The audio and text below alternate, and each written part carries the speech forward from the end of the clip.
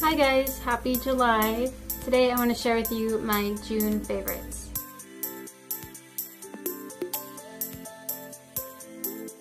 I can't remember if I've ever tried this in the past and then used all of it and then waited a few months and then I'm now trying it. I can't recall because I've tried a lot of Urban Decay setting sprays, but this one in particular, the All Nighter, is just so good. I really feel like it makes my makeup last all day, and it doesn't, like the spray itself doesn't over like saturate or waterize, it's not a fucking word, but you get what I'm saying. Like if you use the Max Fix Plus, sometimes it kind of sprays in one spot, and this one I feel like it sprays evenly everywhere, and it's a lot of product that comes out when you spray it. So I would really recommend using this if you're into setting sprays. I do think that maybe what happened was they used to have a different packaging and then they redesigned their packaging for their setting sprays, and that's why I'm not sure if I've used it before. I know I've definitely used their De-Slick one, but maybe this was one of the first sprays I've ever used and then I tried a bunch of different ones. But in any case, I really love this, and I love that the brand is cruelty free, so I definitely think that I'll be repurchasing this in the future. One of the first few products that I got when I started to get into makeup was, were primers. Just really like nice primers that you could feel were good for your skin. It used to be my favorite step of the day. And then I went to see a dermatologist to help me clear my skin, and one of the things she said was, don't use a primer because it clogs pores.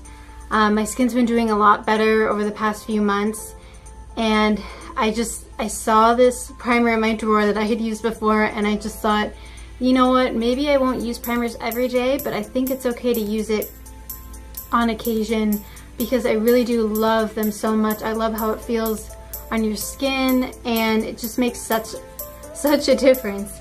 So this morning I put on the Hourglass Mineral Primer Veil, and it just made such a difference in my makeup. I happened to walk by a mirror and was like, oh my god, like my skin looks so glowy today. What did I do that was different? And I was like playing back what I had put on that morning in my head, and I was like, you know what? It's that primer. That primer really stepped it up for me.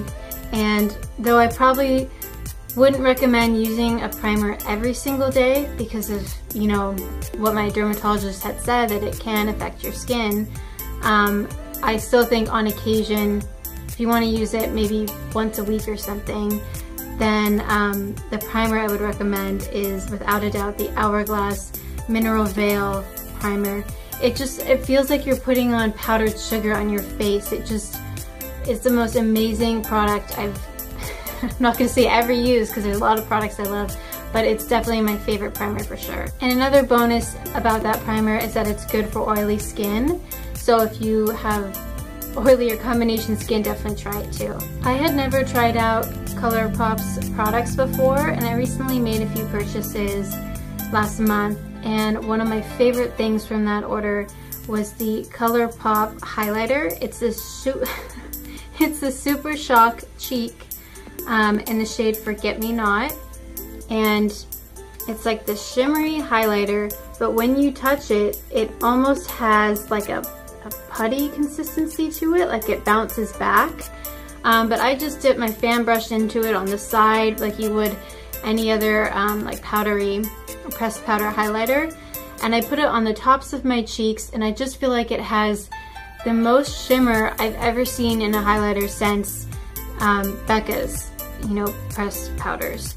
So if you wanted something that's a bit cheaper but still has that same type of glow, that really has like a really pretty kind of glow that doesn't have like chunky glitter but more like pressed mineral type highlighter but still an intense glow, then definitely try this. I definitely want to try some other shades of their highlighters now that I know that they work so well. And if you're new to ColourPop, they're a really affordable brand, and they're also cruelty free. And their products are great too, by the way, if I didn't make that clear. So a couple other things I got from the order that I just loved last month was the ColourPop Ultra Matte Lip, and this is in the shade Sunday.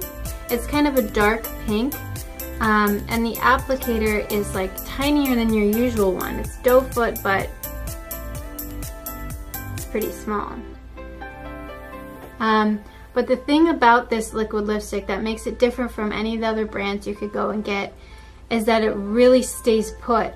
So like you put it on and not even kidding, like 10 minutes later if you have a sip of water, it's not going to show up on the glass. Like that's huge. It's just, it doesn't transfer. And I've been trying, and I had been trying for so long to find a lip product that would do that, but still like have a pigmented color for you on your lips, and I really think this is it. I definitely want like a lighter pink, like a more nude color that I could wear for every day. So I'm gonna try out a couple lighter shades of this same formula. And what's worth noting is a lot of people had said that the Kylie lip kits are made by a brand that is the sister company of ColourPop, I believe. So that they're made in not the same factory, but I think maybe the same factory, but factories that share the same type of formulas. So I didn't actually notice that it was exactly the same as the Kylie lip kits, because the Kylie one, it's pretty good at not transferring and staying put, but I still feel like if you were to take a sip of water, you could still see a little bit of the product on the glass, whereas the ColourPop one, you don't see anything. Another lip product from ColourPop that I loved is the Blotted Lip, and this is in the shade Brain Freeze.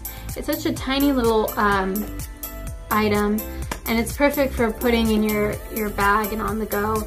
And it's this matte color that you put on as if it's chapstick, but it just applies like this powdery texture of lip color, and it lasts for a while. You do have to reapply it. I had thought that you put it on and it just stains your lips for hours, but I do think if you're going to be having like water or coffee and definitely eating, you're definitely going to have to reapply this. But I have not tried their Ultra Blotted Lip that is more similar to their liquid lipstick as far as the tube and the packaging and everything.